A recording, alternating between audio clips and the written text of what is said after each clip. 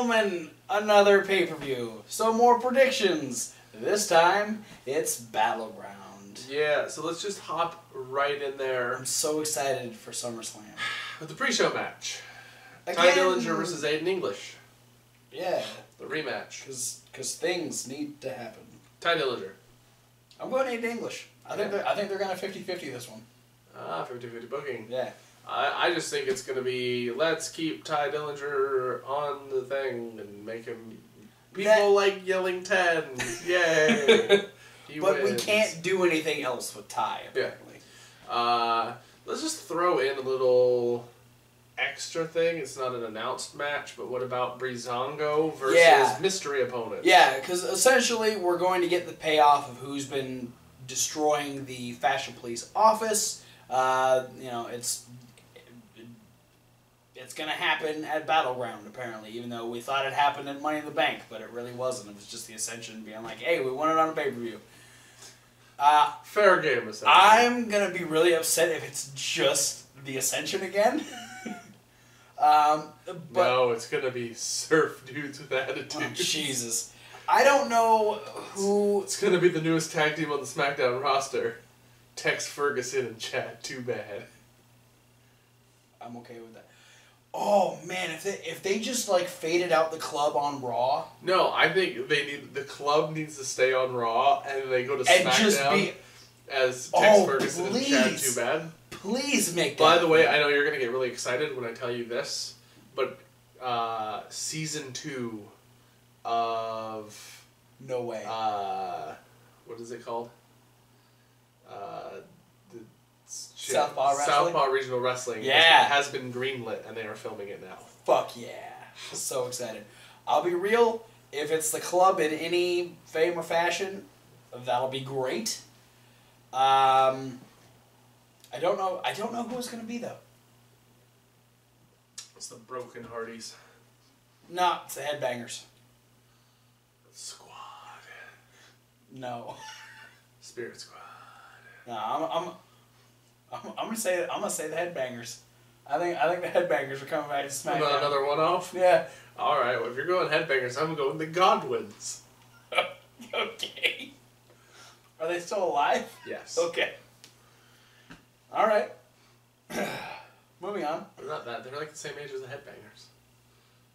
Yeah, but they haven't been on TV in the last 10 years. Yeah. Well, Headbangers had once. Maybe twice. Twice. So yeah, if it comes down to Breezango versus mystery opponents. Yeah, it's going to be the mystery opponents. Absolutely. So we, payoff there is potentially bad or good. Okay. Shinsuke versus Baron Corbin. I'm definitely going Shinsuke because I feel like Baron Corbin has literally had the best of Shinsuke at every single turn.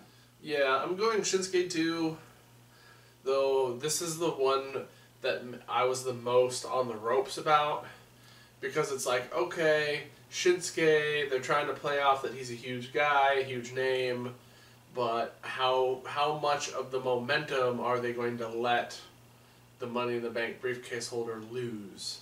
That's the thing is, that's why I feel like whoever wins Money in the Bank doesn't have to win much at all, because they have that guaranteed shot that can just change everything. Yeah. And so that's another reason why I'm going for Shinsuke, because a loss against Shinsuke is not like, oh my god, I can't believe Baron Corbin lost the match. It's Shinsuke Nakamura.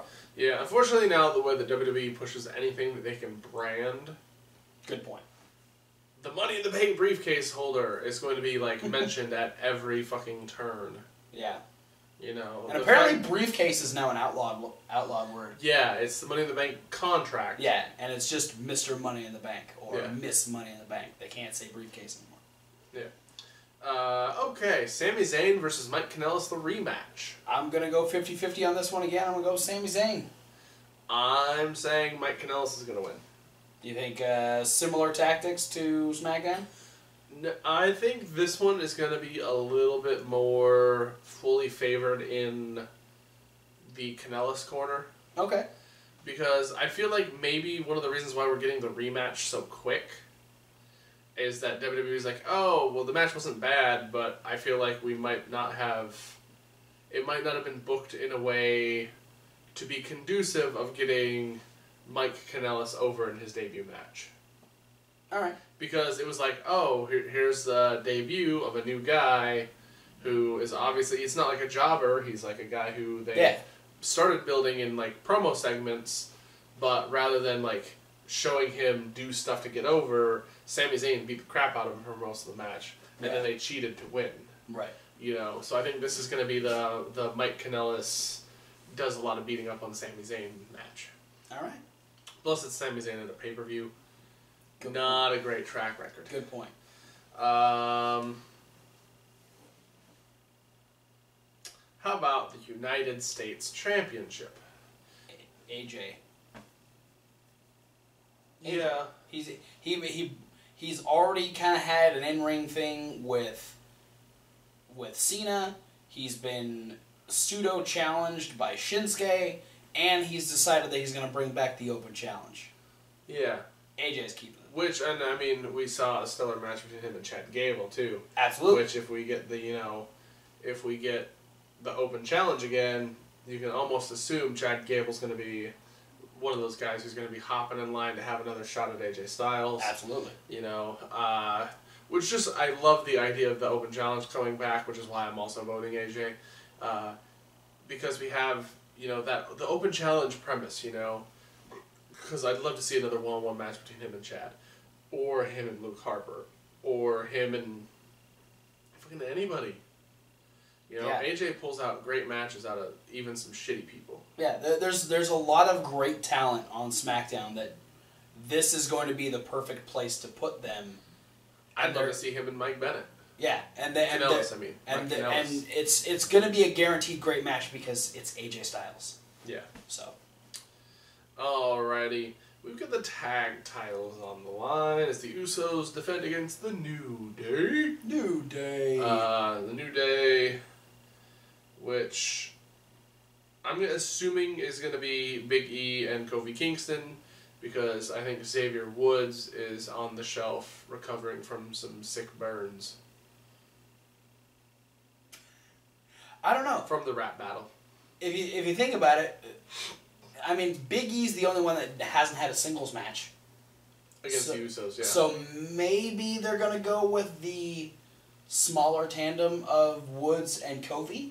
I would like to see that because it's the least common pairing of New Day individuals. Big E is usually always a staple in the matches. Yeah. Just because he's very conducive to the midnight hour. Yeah, which is why I'm saying Big E. It's probably going to be Big E and Kofi, just because you know how hard Vince sweats the big sweaty men.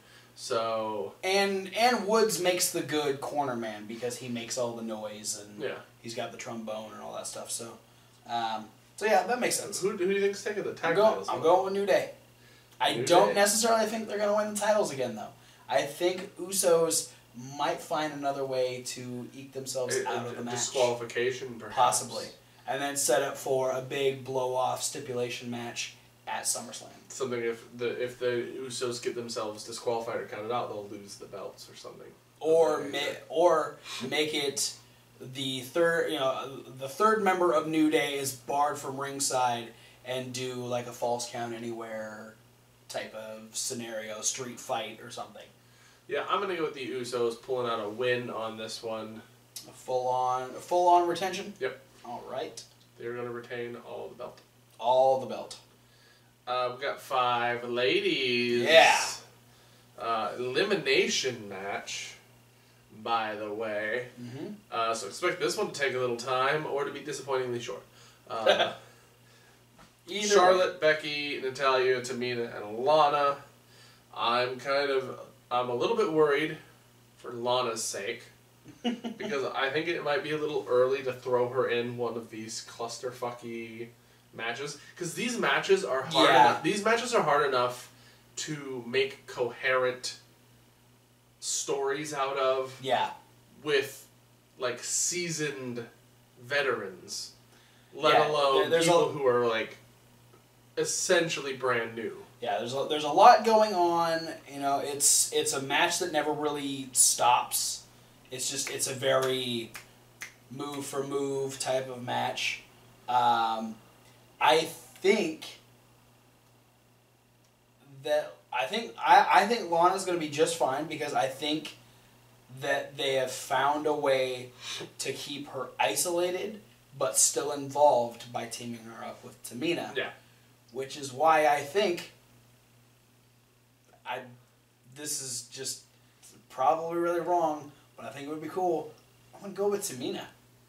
I'm really surprised you're not going with Charlotte. No. Because I know you've been punching really hard for the Charlotte-Naomi rematch. Yeah, but then she lost to Becky Lynch on SmackDown, so... But, I mean, that's the false hope that Becky Lynch is going to have the momentum going into the match, which usually means she's definitely not winning. But none of the other ladies wrestled on SmackDown. No, I was just trying to talk you out of it because I'm also picking Tamina. Oh, really? Man, I thought I was gonna be all alone. Yeah, I think she has Lana as that wild card, and she's very dominant all on her own. And I think that if it comes down to the fact that it's just the two of them, that Lana might lay down, and if not, if Lana gets eliminated, she's just gonna come back out and help Tamina. Potentially. So yeah, I think this is gonna be a big moment for Tamina. Yeah, and it'd be the really unexpected thing. The only reason why I feel way more torn on this is because I don't know if they feel like they can bank on Naomi versus Tamina being a SummerSlam worthy championship match. I agree, and that was the one thing that kind of detracted me from it. But I mean, to be completely honest, there hasn't really been all that great many moments for Naomi's title run. Yeah. So. So you know what? Let's keep things interesting. I'm changing my pick to Charlotte Flair. All right. Be that way. Because I feel like WWE is gonna want to be able to hype the shit out of that match for SummerSlam. That's a good call. I'll be real though. I'll be actually happier if Tamina wins. I'm sticking with Tamina. Okay. Now, on to the match that everyone is going to remember.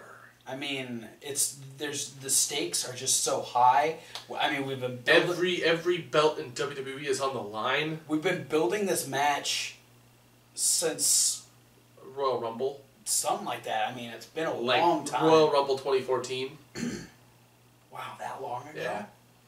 Before WrestleMania 30? Yeah. We just had WrestleMania 33. Yep. The flag match. Oh boy. I'm spitting it out right now. Rusev wins. Yeah, I'm going Rusev also. Like, don't get me wrong. Like, I'm excited. I like Rusev versus Cena. Yeah. But Cena trying to sell us on the fact that out of the entire card, the flag match is what we're going to remember. Not so much. Yeah, I'm hoping really, really hard that Rusev takes this one. Yeah. Because we need to get him back to being reestablished as a dominant villain. And this is his first pay-per-view match since being back on the road. Yeah. Like I think he's only had one match on SmackDown now. Yeah.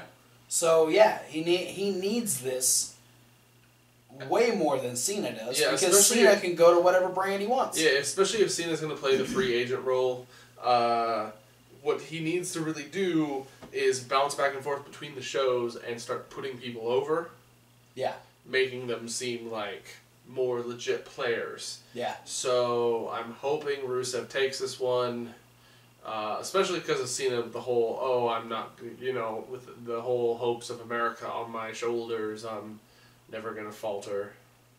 Yeah. It's okay, John, you can let us down. Because really, you're helping us out. You really are.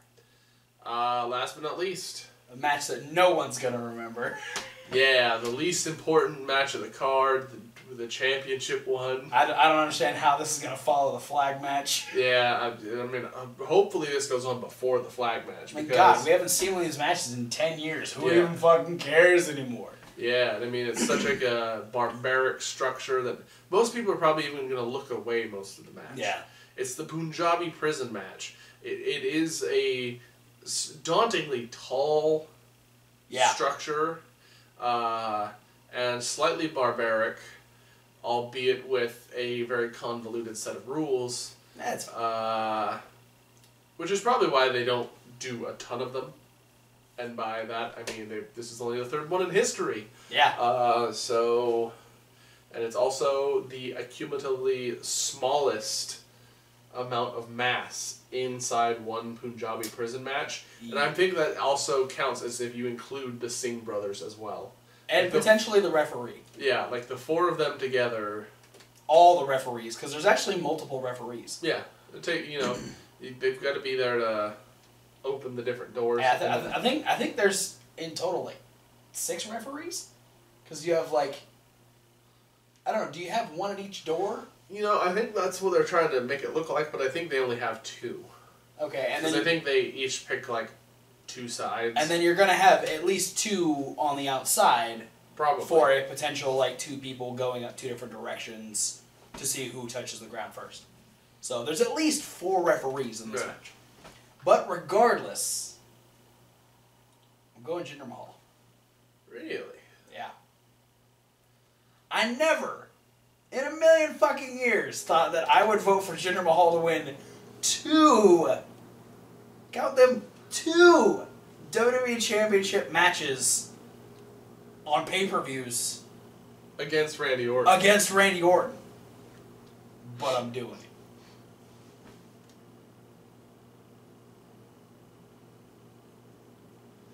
Yeah. It makes sense. But I think going with Randy's promo on SmackDown and the fact that the Punjabi Prison match on both other occasions have been the foil for the people bringing the Punjabi Prison match in. Despite the fact that, in the first one it was Big Show versus Undertaker, when it was supposed to be Khali. But Khali ended up getting hurt or something? Yeah, Khali was injured and couldn't get cleared in time to do it. And then in the second one was Khali versus Batista, but both times, it was Khali's camp that lost the match. So now we have Jinder Mahal bringing it in with the Singh brothers, and praising Great Khali for creating the match. Yeah, so that right there was the nail in the coffin for me, that this match could very well be 15 minutes of Randy Orton essentially murdering Jinder Mahal on television. So are you going with Randy Orton? I'm going with Randy Orton on this one. Okay. There's one point this out last time. You went for Randy Orton and I won. It happened. But yeah. 50-50 booking, bro. Alright, so we have a total of 1, 2, 3, 4, 5 differences. Yes. And we have settled on the stipulation, the bet going this time, that the loser will be blindfolded. And barefoot. And have to walk barefoot across the battleground. Yes. What will the battleground be? We're not quite sure, but we know it's going to be littered with terrible things. Yes, 1 item of terribleness per point you lose by. So potentially, it could be a strewn mess of 5 different shitty items. You ever seen Home Alone? That's what's going to happen. It's going to be fucking awful. Thanks for watching, guys. Don't forget to like, comment, subscribe.